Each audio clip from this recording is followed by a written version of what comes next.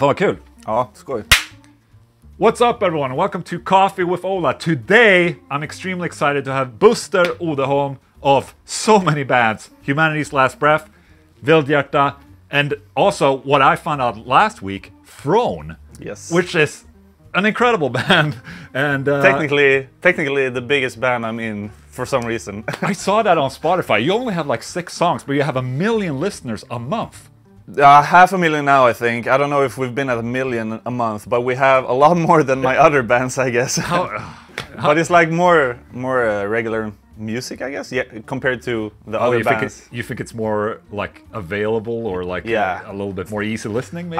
I think so. I mean, I think the random metal guy can listen to Throne, but I don't think the random metal guy can listen to the other bands just as easy. Okay. Yeah. Okay. Might be something like that. I don't know. Maybe. Well, it's super nice to have you here, and you live in the city, so you know this was just bound to happen. We met a couple of times at shows and in a store and shit like that, and you know I've been following your stuff obviously, and with Humanity's Last Breath throughout the years, and I don't remember names of albums, but I remember back in like 2013 you released an album that kind of just crushed everything production-wise back in the day. You, man. And everyone, I remember me and Jocke Skog, who's doing a lot of my stuff, we were like, what the fuck is this? You know, and you're known for, you know, you're a drummer, you're a guitar player, producer, mixer, engineer, and you're just like the perfect modern artist, in my opinion. Thank you. I mean, isn't this really what it is, though? Like everyone that's doing a lot these days that is modern, they do everything themselves, right? A little bit.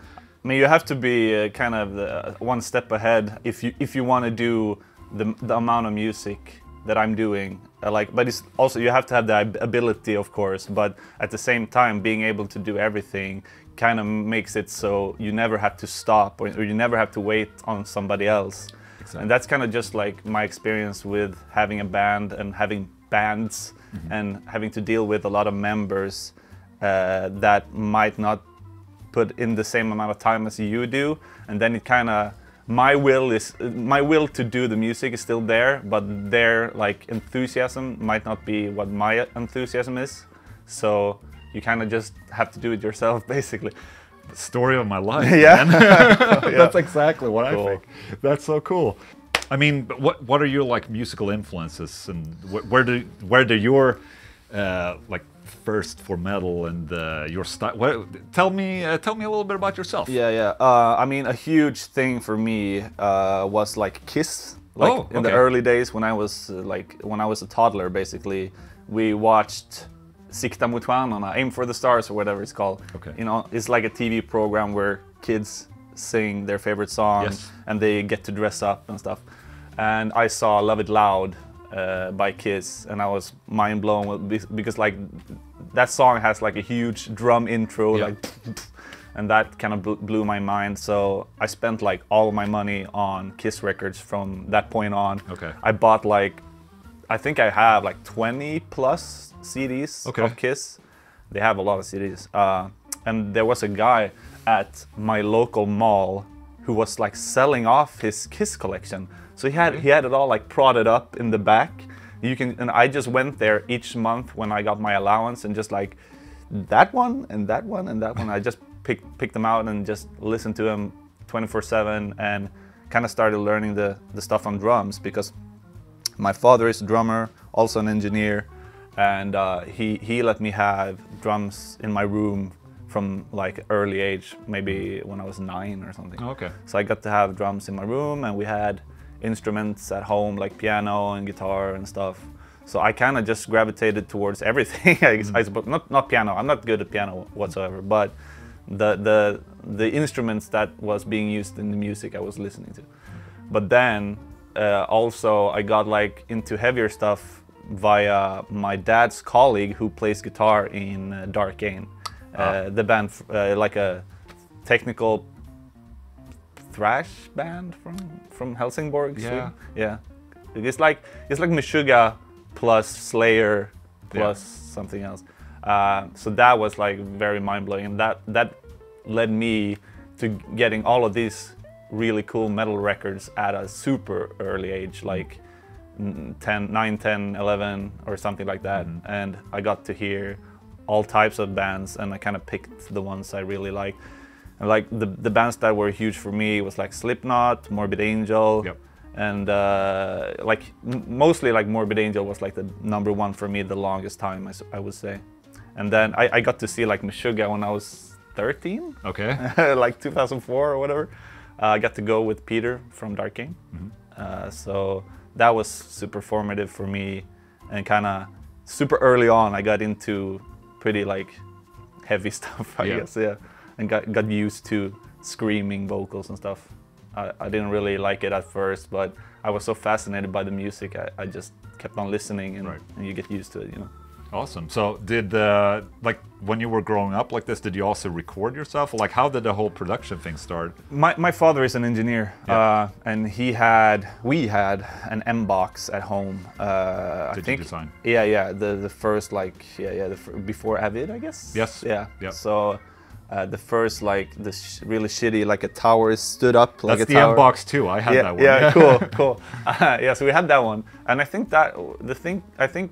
Dad brought that home so he could work at home. I think. I'm not sure though. Maybe he brought it home from me. I don't know.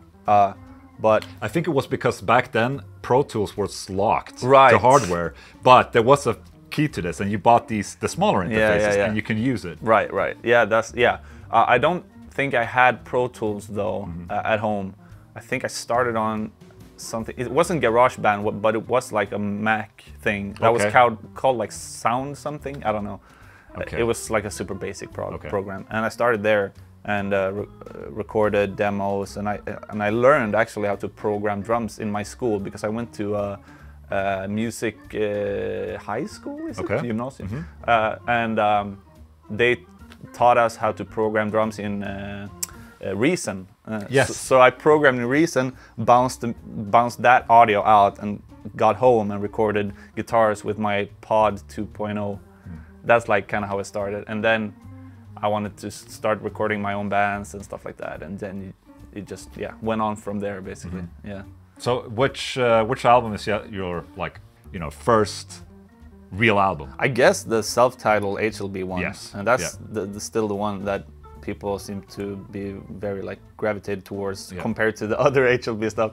I mean, it's a different thing from what I want to do with HLB now, but I can definitely see why people like it. It's less like experimental than HLB is, but I mean, I can see why people like it. I'm very tired of it personally, so I get a little bit butthurt when everyone is like, "Oh, the self-titled album is still the best one." Well, that's like, just how people damn are. It. How it is. It's what it is. But I was very happy with that one, of course, and it's so funny because it was like that was like the period of my life where I heard Vildhjärta the first time, and I wasn't in the band. I was just like, this is the best music I've ever heard. I want to make this music.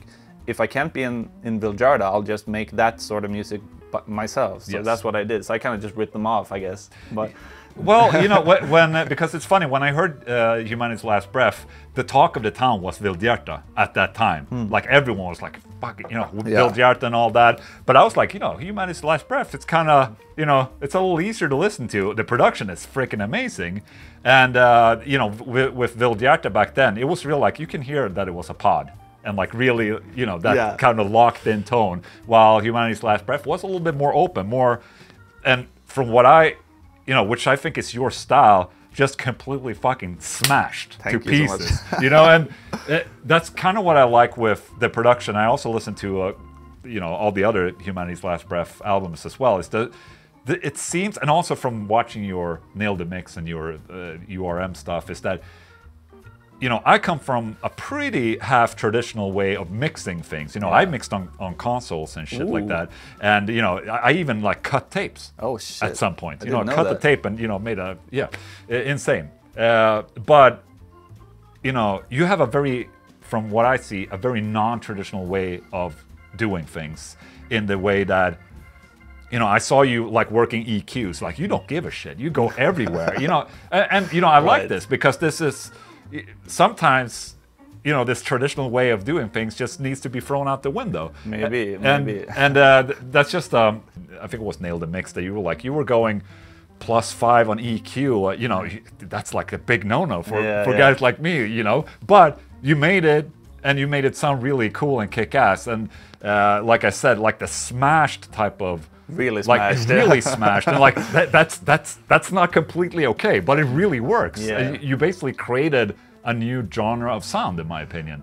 I'm like, personally, I'm pretty, I mean, I still listen to stuff like that, but I'm pretty, as far as like sound goes, I'm pretty tired of the band sound. Yeah. Like a drum kit that sounds like a drum kit, Yes. with the guitar that sounds like a guitar. You know, the standard, I mean, it can sound good and all that, and people love it, but what I want to do with my stuff is basically try to have the drums be as fat as like a EDM song or whatever, but make it work in the metal context, and making the guitars be, I mean, my guitars are in the bass range, let's be honest, they're like basses, I guess. Yeah. But so using that range of frequencies and making that work with the huge drums is not very easy, but I kind of want the very like maximalist type sound, because that's what I want to hear. I want to hear all of my favorite riffs with that type of sound, right? To make that, but like as you said about the pod tone with Vildhjärta and HLB, it's funny you say that, because I watched your Axe-Fx standard where you try them out, like one of your first videos you put up, and you're just standing next to a cab where you hooked up your Axe-Fx. I think you were in Scarpoint back then, and you were playing like, God damn, I want that sound. I was like that, so that's why like I got the Axe-Fx and stuff. So without you, it wouldn't sound that way. So thank you for that. Oh, thank you. But pod rules. So you mentioned earlier that you're still using Pod Farm. Yeah, I mean, it is the Vildhjärta has been using basically the same tone for, I don't know, since 2006. I don't know when the pod came out, but yeah, a long time, and it's kind of based around this amp called Big Bottom, and if you use that, you're basically fine. So I use like other cab impulses and other pedals and stuff like that, and I experiment that way, but. That's the amp like that has that fall sound, and we've been using it for so long, and I've been using it for HLB as well. It's like no turning back now. It's like that's the sound for us, at least, for that type of sound.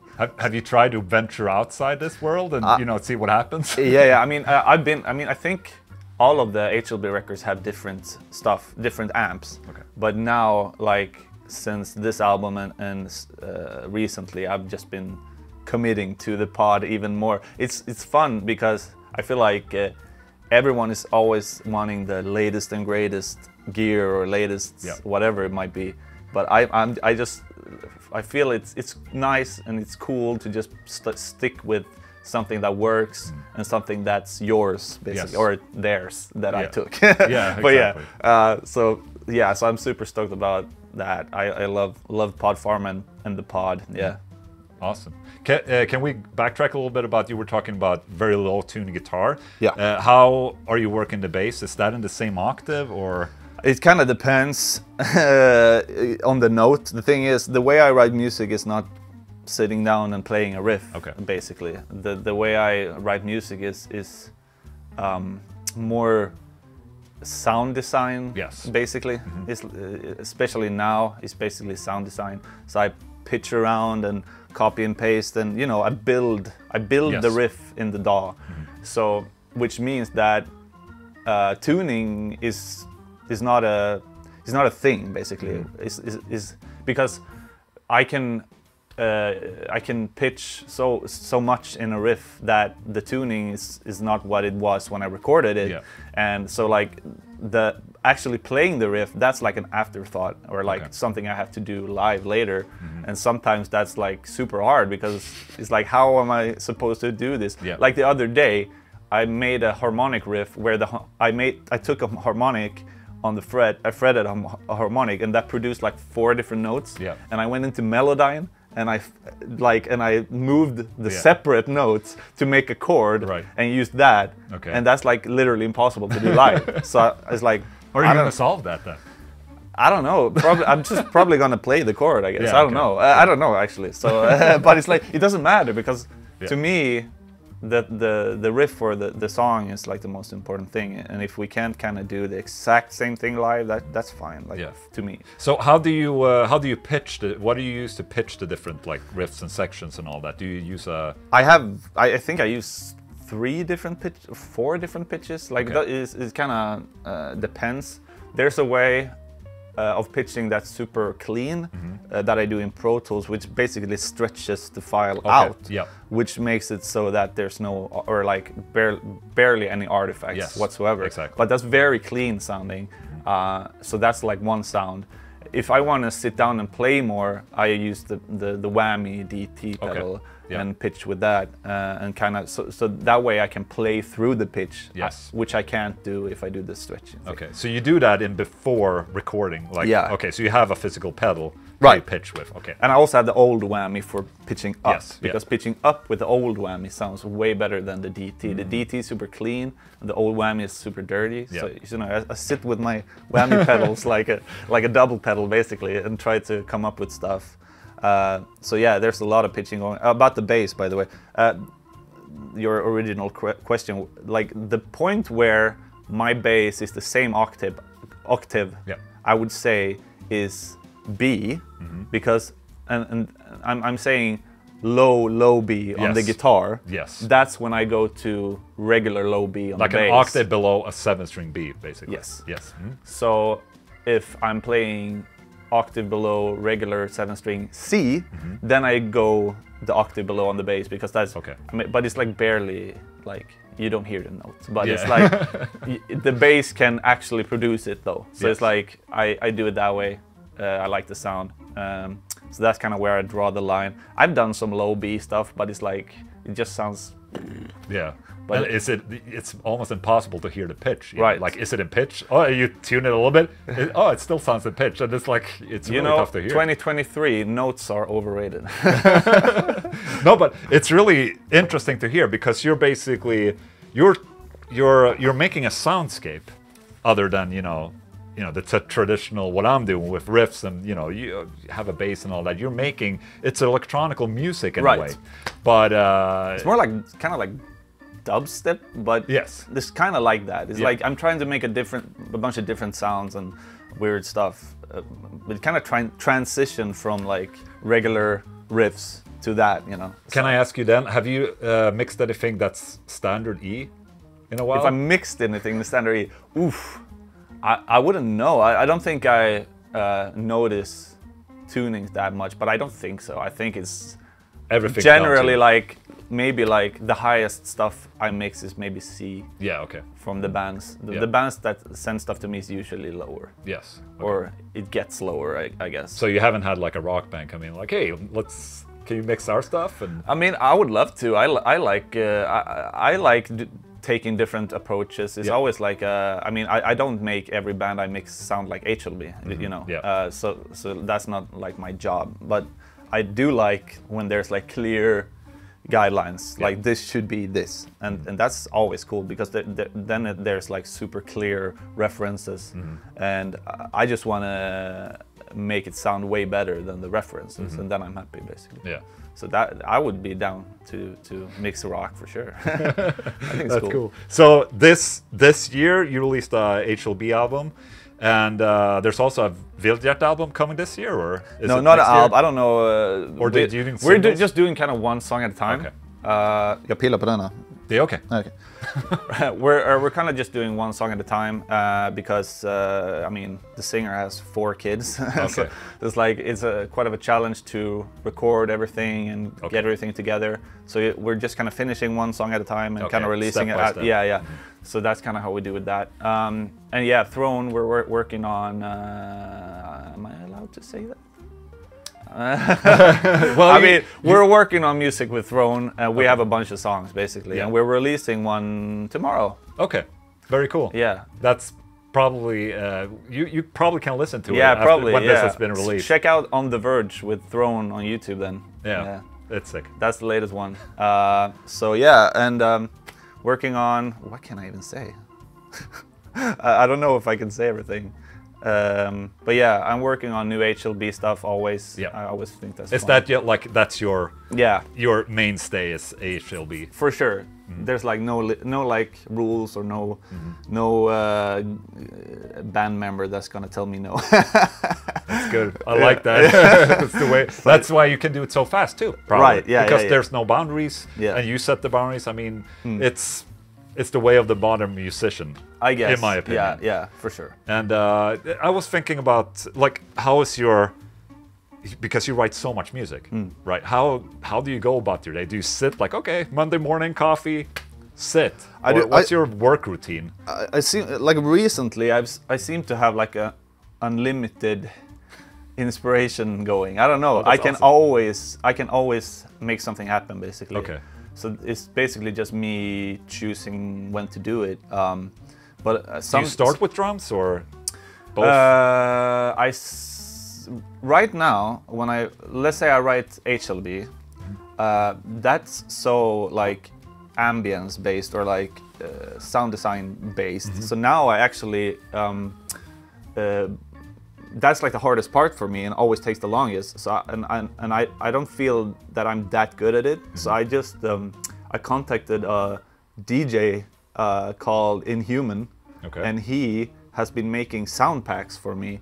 So I just kind of give him the general direction of what I want to do, and I have a bunch of like references for him that are like, I want this type of synth and blah blah. So he just gives me a huge sound pack, and I just go through and pitch and combine and blah blah, and then start that way. And so you asked if I start with drums. So I usually create whatever layer I'm gonna put the riff on first, and then I kind of riff over that for 10 minutes, just sit and riff, and then I just kind of start taking parts from what I did and pitching and combining and chopping and blah blah blah, and then it becomes some sort of a riff, and then I maybe track that properly. And usually when I chop up and pitch these riffs, I usually have like a crash and a snare going, maybe like so I have some like tempo or something like that. Yeah, so that's basically now how I do it now. But it's like I always do stuff differently. Like the self-titled album is all written in Guitar Pro. Oh, okay. Yeah, because I couldn't make the riffs as technical as I wanted them to be. So I had to make them in Guitar Pro instead. Yeah, because I didn't have the skill back then. But now it's a way different approach. It's more like, like I said before, it's more sound design than riffs. I would say. Yeah, that's what I'm interested in at least right now. Yeah. But do you, in Humanity's Last Breath, your guitar, playing guitar? Live, yeah. Live, and in Vildhjärta you're doing drums or live? Yeah. And in Throne it's also drums? Yeah, live, yeah. Okay. So, but on records, like... You do everything, except singing.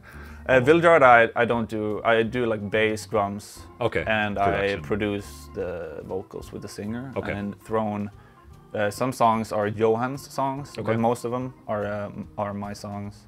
And HLB is all me, Yes. Or this DJ guy now as well. Yeah. But the last record with HLB also involved Kalle from Vildhjärta, so it's all like incest. everyone's just involved with everything. Yeah. Well, that's cool, man. I mean, it's, you know, I like to give like not a comparison, but draw parallels to, you know, you have like gent bands. They kind of also, you know, are a little bit incest in a way, and you know, you have your thing as well, and that's just, you know, you want to work with people that you like and that you know you can work with. Why not just sleep, you know, with your cousin, or you know, just say, you know, exactly. But it's like, you don't have to be so precious about the identity of your band or whatever. Like this band is these members with this sound. You don't have to be anything like that. You can be whatever you want. Yeah, that's cool. But I'm not gonna make a pop record with HLB though. No, no. All right. Well, give it a couple of years, maybe. Maybe. So, speaking about guitar, you brought a guitar. Yes. And a fully normal guitar. Yes. That looks. But you know what? It's. Oh yeah, because we need to talk about this situation right here with how you play guitar. What do you mean? Well, I see. It's actually not the first time I've seen a left-handed player play. Bloodbath, right? No, that's like, you know what? It might actually be my third time watching it. Because there was one guy during the 90s when I grew up that played like this locally. And so basically what you're having right here is that you're left-handed. Yes. And you have a left-handed guitar, but your strings are reversed. Yes. Okay. So show us how you would sit with this guitar so people understand. Yeah. So I have the thick string at the bottom, yeah. God, it's dirty. Sorry about that. But yeah, this is straight from Tor, so... Okay. Yeah, I learned to play on a right-handed guitar because all of my relatives and like my family is right-handed. Yes. So we had like a steel string acoustic at home, Yep. which was a right-handed one. Yep. I think I started like this maybe, Yeah. and then it became that. And I never really felt hindered by this. Like I always thought it was smarter, the smarter way of doing it. This is like the hindrance I have. Okay. I tune so low, so my strings are loose and they get caught under the pickup because they're at the bottom. Yeah, I hear you. So that basically is the problem. I always thought that was, I mean, that was the most logical way of a left-handed playing guitar, was just to take a right-handed guitar and shift it. Because I didn't see people playing a left-handed guitar. I saw this guy during the 90s. He played like you. And it's like, yeah, that makes a lot of sense. He has all the guitars on the world. You know, you don't have to mod or do anything like that. It's like, it makes sense. And I'm not up here fucking... You're not shredding up there. Yngving. I'm not doing solos or anything like that, basically. Do you feel, because, are you, okay, good question I have right now. So, are you doing strictly upstrokes then? No, I'm doing downstrokes. You're downstroking. But effectively, it's an upstroke if you would do it, and it exactly. Yeah. So, but the thing is, I was like way back. I was like, no, it doesn't make any difference in the sound or whatever. But it does. Though. It does. It does. I realized this because when I chug, the last note that I'm hitting is the thick string, so that would be the dominant one. So I get more like a run, yeah, exactly, kind of when I chug, and the other way around is more percussive and more like duh, duh, duh, and mine is more like It's hard to. I think Devin Townsend has like a technique where he does that with the pick somehow. He's kind of, I think he's angling it. Yeah, so he's just like this. Yeah. So he gets some sort of like type sound. But yeah, it's a sound. Apparently. It's a sound. Yeah, so yeah, that's about it. I don't know if there anything. This is Hapas guitars, by the way. Yes. I'm sponsored by these guys. I love these guys. These guitars rule. And you got some. You need one. Yeah, you got. Is that an M6 right there? Yeah, Lundgren M6. An Evertune. Evertune with a bunch of rust.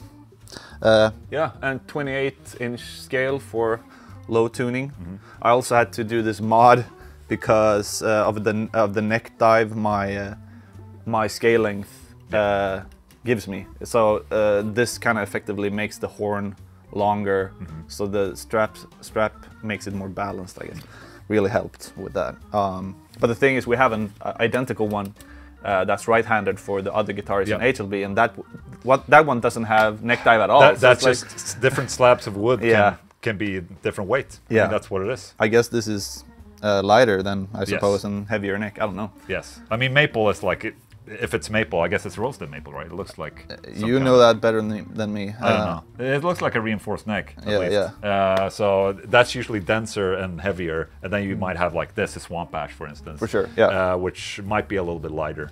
So it's pretty heavy. Like I think it's pretty heavy. It's probably the neck. You can feel it. It's a dense neck. Yeah. And but yeah. I mean, the Evertune will also. You can play on this, right? So I play. Oh yeah, that's right. So you can just give your guitar to anyone. That's dude. Exactly. Awesome. Fuck yeah. Maybe I gotta record some riffs. Fuck later. Yeah. Just hear it. But then the input is like. Yeah, but if you have like one of those ones. Oh, the angle ones. Yeah, it'll be fine. I hear you. Yeah. Very cool. So this is tuned to what? This is E. Let's see if I can remember. E or? Yeah. So E. A, E, A, or is it A? E, B, E, something. Yeah, A flat, A. Oh, okay. So we have this thing, like. Okay. Yeah. So we don't have to do usually you have to do this to have the dissonant stuff, but since we have a lot of riffs with dissonant noises and whatever, we just decided to make them so we don't have to fret like that. Smart. So we can do more intense stuff with that to because just it's to so make it easy. work. Yeah. And you can do like cool chords with that stuff, like that you can't do with other tunings, I suppose. So yeah. Very cool. So yeah, that's like the bass tuning. Everyone is always asking like, what's the tuning? Yeah. And they say, and I say the tuning, and they're like, but you're playing lower. But yeah, that's pitch. So if it's lower than E, that's pitch. 100% of the time. So when you're playing live with this and changing pitch, Yeah. what are you using then? Are you still using the DT or? Yeah, MIDI control DT. Okay. Yeah, because otherwise we cannot play the songs basically whatsoever. Yeah. Because we change like the pitch multiple times per riff sometimes. Okay. Yeah. Which means like without the pitch, it's just gonna sound like I don't know what. Yeah. So 8 strings, not a thing. No, I never felt that I wanted more strings. Since you're not really shredding either. Yeah, like, and also like for me, if I'm chugging away here, yeah. if I have 2 more strings here, they're gonna ring. Yeah. Because I need to Yes. dampen those somehow, you know. Okay. And since I'm coming from the bottom, Yeah. you're coming from the bottom, Yes. and you can I can dampen mute. these. Yeah. I can't. So I have to do. Maybe I can do this though, but 8 strings, it's like. Yeah. I never felt that I needed them. Do you feel that you regretted the decision that you learn it this way sometimes? No, I mean I feel like I'm a little bit. Because the muting part is like losing that it's a very big thing. Yeah, obviously. but I have my ways. I think it's like your palm. if I'm chugging like this, I Yeah. can put my entire palm. Yeah. So that's kind of thing. Also this. So I haven't had any issues with that. But I probably would if I had more strings. Yeah. But yeah, no, I'm not regretting it. Like I can feel a bit of shame sometimes, like turning up at gigs and like like turning my amp on and putting my guitar on, and the people are like, "What is that?" Like they're like, "What is this guy doing? What is this like, problem?" Yeah, it's like because most people's like reaction if they don't know anything or haven't heard anything is like negative. It's like, of course, this guy think he's like, people think I did this, like this is my choice. Yeah. It's like my choice somehow, but I started too early to have any control over it now. Yeah. Like it's too early, so I'm not gonna change it. Yeah. But it's not like I woke up one day. It's like I'm gonna be the special upside Yeah, down yeah, guy. right. Oh, exactly. Do you know if there's any pitch plugins that are good enough for a live situation that doesn't add too much latency or? I think the best options are probably like the Gojira one, Okay, yeah. or the Petrucci one. Yeah.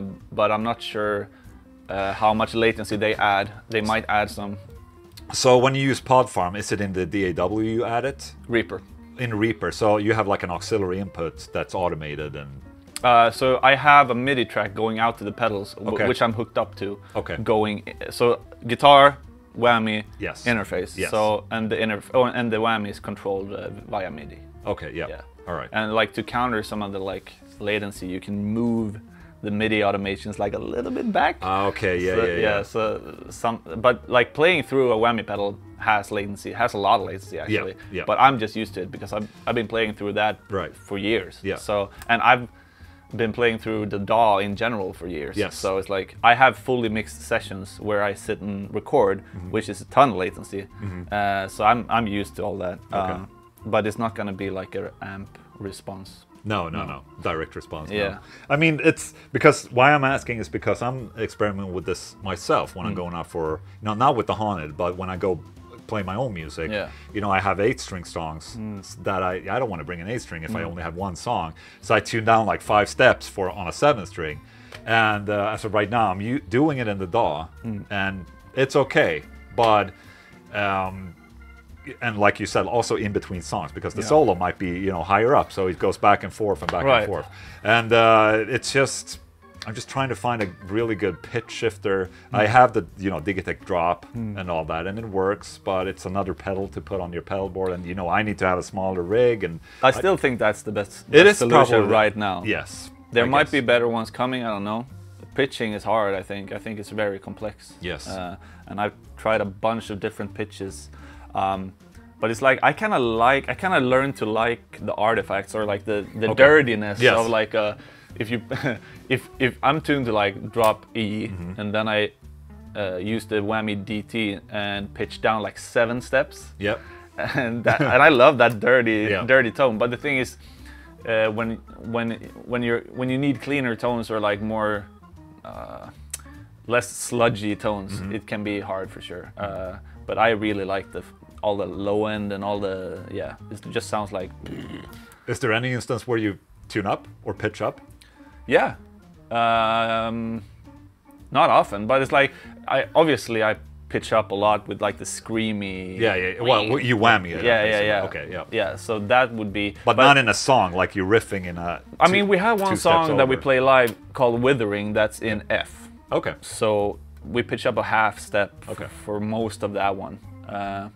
But it's also like when you sit with the MIDI, it's like you can kind of decide how you want to play the song. Yeah. Because you can effectively pitch your way through the entire song. You can just sit and play a zero. Like, just automate the pitch. Yeah. Right. So you kind of, but I just want to pitch as little as possible, basically. But at the same time, I don't want to jump from 24 to 1 like that. Yeah. Then I would rather make that a 0 and fret 23. So dadu instead of dadu. Okay, so you do even like you pitch at notes. Even. Yeah. Oh wow, shit. Just single notes, yeah, for sure. So like you can have a single note, the next note is not pitched, and back and. That's constant, like constant. Holy shit. Our pitch automation looks like that. And you also put it a little bit earlier because there's a latency in the switch. Fuck. that must suck ass to program. But it's quite fun because effectively for me that's the first time I get to play the song. Yes. So that's very exciting. Holy like shit. Having to you play one thing and you hear another basically. It's quite exciting. Do you record yourself, like when you write the song, do you record yourself playing the song? Like just to remember, like how did I play this? No. Okay. I have to suffer later. All right. Because that's something I've started to do a couple of years back. Just as soon as the song is done, film myself playing it. Because then you're not going to touch it for several years until it's time to play it live again. So for me, it kind of doesn't matter exactly how I fretted stuff. Yeah. I can be in the ballpark. I can hear if I'm on like the thick string here or here or here, even if it's the same note. Yes. Because we already pay so much attention to timbre when we make riffs. As far as like, there's like the classic thing with like Vildhjärta and HLB is like, let's say we play a lot of stuff up here, like super high up on the thick string. It has a special sound. It's like more low end. But then you see the covers, and they are like they want to fret down here because that's what guitarists do, because it's more comfortable, whatever. But it doesn't sound anything like it. It does not. So we already pay so much attention to the different timbres on the guitar. So like I don't really have a huge like problem remembering. We actually made tabs with this guy Joao from Portugal. You've probably seen him on YouTube. He's like a huge guitar god type dude. Okay.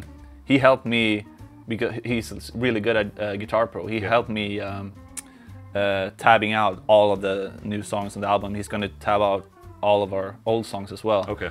And he's super good. But yeah, we went through all of it, and yeah, it's a lot. Like it's so much stuff like that. The pitch and So how are the tabs then? Like, dude, there's like a PDF. There's a huge PDF that you have to read before you get into the tabs, because the tabs are not going to sound correct. No, exactly. That's They're what going to be, you're going to play it correct, but it's not going to sound correct. So Okay. all of them have like per note, like -4 plus, I don't know. shit. Yeah, it's so much. Well, if someone really wants to play the songs, they can. Yeah, It'd they just have be the that- MIDI file as well Oh, for okay, the so- whammy. Yeah. Smart. But Holy shit. I don't know if anyone has actually done it though. No, yeah. You're kind of limiting a lot of people. Yeah, a little bit. But I mean, it is. I mean, if you want to play the song, That's how you you have play the. Yeah. You can do it. That's cool. I want to see it. I want to see someone do it. Are there many like you know, covers online? Yeah, I mean there's a fair amount. Yeah. Okay. Yeah, but none of them are correct. But it's, I mean, I'm flattered that people take the time to learn the rhythms or whatever. Yeah. But yeah, it would be cool if someone actually looked at the tabs and did it 100%. Right. Yeah, that would be cool. So of course, Zhao, he did it. He made a cover after he made the tabs with me. So his is 100%. Oh, yeah, cool. Yeah. So what type of like do you have like favorite impulse responses that you use, or? Dude, this latest tone I did for the latest HLB doesn't have an impulse. Oh, okay. I removed it's just the EQ, cab. or? Yeah, I removed the cab and I put another distortion after it. So it's like it's like distorted amp and then Saturn after, which is like tape saturation. Yes. So it's like even more saturated. And then I EQ'd some high end off. But you get like a super flat mid-range and low end, which I really like if you turn off the cab. Why not? So that's what I did. But like my favorite impulse responses are of course my own, and also like the GGD ones. I really love. Okay, yeah, they have a bunch of cool. And you do sell a bunch of stuff on your website, or like your studio website. Yeah, and I'm also working on. I forgot that I'm working on my drum plugin right now. Okay. So that's what I'm. I'm really stoked on that. That turned out great. Yeah, awesome. I'm gonna be really. Yeah, like, is it cool. the HLB style, or is it? Yeah, it's gonna be. I'm trying to make it like there's gonna be like an unmixed version and a mixed version. So I'm trying to make the mixed version sound like the latest HLB. Yeah. Okay. And it's pretty close. That makes sense. Yeah. You know, for every album you release, you can release a new pack. For sure. Basically. For sure. Yeah. Yeah. Very smart. Yeah. What's your website? Odeholm. Vad heter streck?